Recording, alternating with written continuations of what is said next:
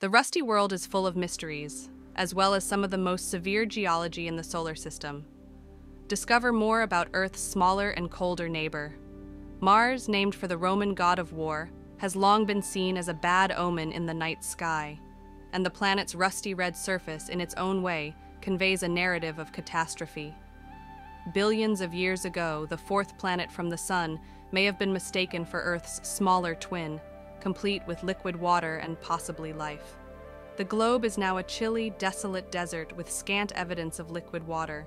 However, decades of research utilizing orbiters, landers, and rovers has shown Mars as a dynamic, wind-blown terrain that may still host microbial life beneath its rusty surface today.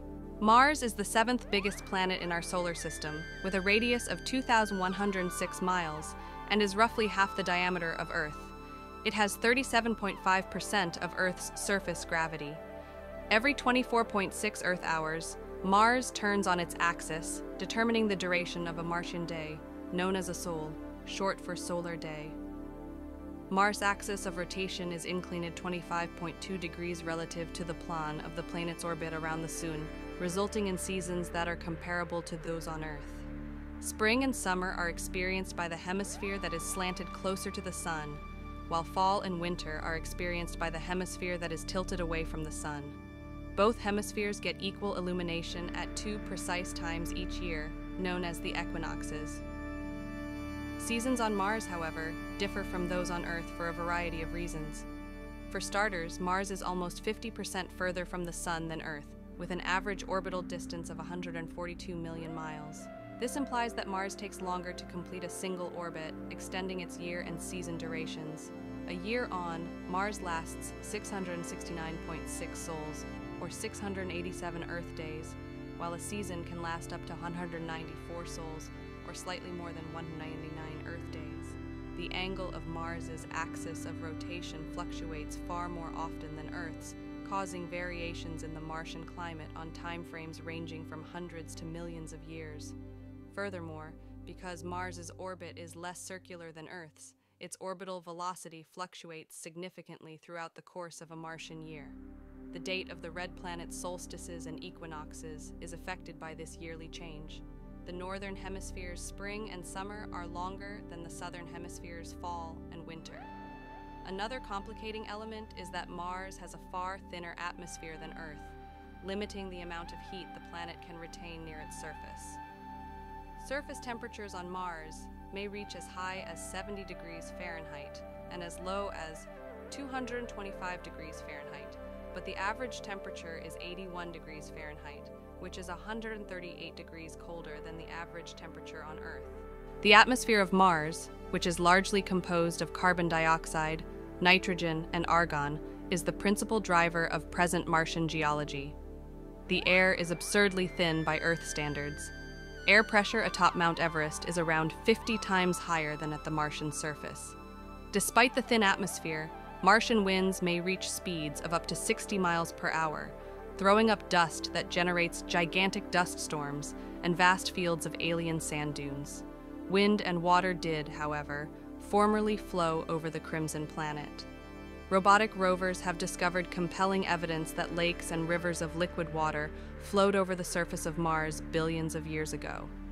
This implies that at some point in the distant past, Mars's atmosphere was thick enough and held enough heat to keep water liquid on the red planet's surface. Today, there are no major pools of liquid water on Mars's surface, despite the fact that water ice abounds under its surface and in its polar ice caps. Mars is also devoid of an active plate tectonic system, the geologic engine that powers our dynamic Earth, as well as a planetary magnetic field.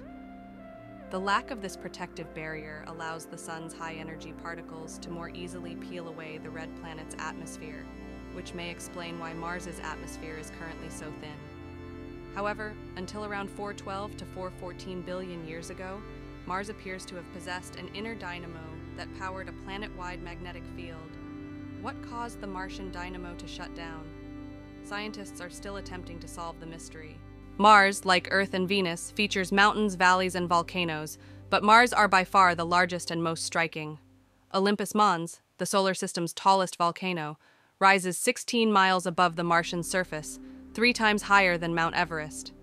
However, the base of Olympus Mons is so large, 374 miles across, that the average slope of the volcano is just slightly steeper than a wheelchair ramp. The peak is so huge that it curls with Mars's surface. If you stood on the rim of Olympus Mons, the peak would be visible beyond the horizon. Mars features not just the greatest highs, but also some of the lowest lows in the solar system. Valles Marineris, the red planet's renowned canyon system, is located southeast of Olympus Mons. The gorges stretch for around 2,500 kilometers and slash up to 4.3 miles through Mars's surface. The network of chasms is 4 times deeper and 5 times longer than the Grand Canyon, and it stretches for 200 miles at its widest point. The valleys were named after Mariner 9, the first spacecraft to circle another planet after landing on Mars in 1971. Mars formed from the gaseous, dusty disk that enveloped our young sun around 4.5 billion years ago. The interior of Mars has evolved through time into a core, a mantle, and an outer crust that is 40 miles thick on average. Its core is most likely formed of iron and nickel, like ours, but includes more sulfur. The best current estimates indicate that the core is around 2,120 miles wide, give or take 370 miles, but the details are unknown. NASA's InSight lander intends to solve the mysteries of Mars' innards by measuring seismic waves as they travel through the planet. Mars' northern and southern hemispheres are diametrically opposed, unlike any other planet in the solar system. The northern portion of the planet is primarily low-lying plains with a crust as thin as 19 miles.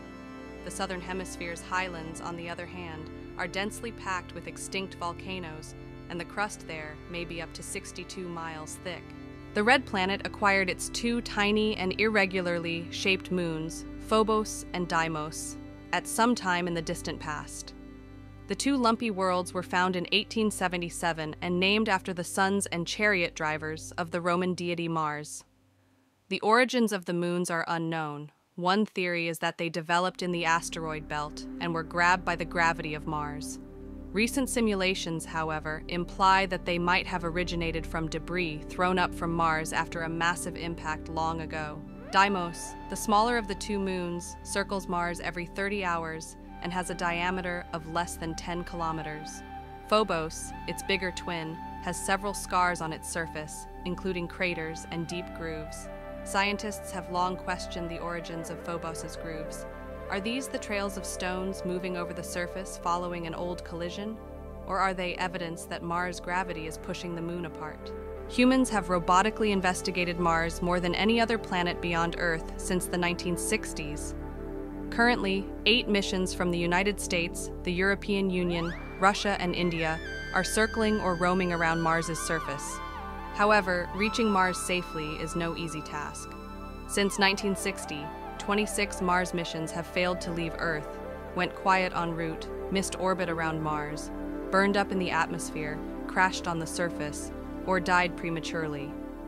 Time will tell, but no matter what, Mars will continue to occupy the human imagination, a glimmering red beacon in our skies and stories.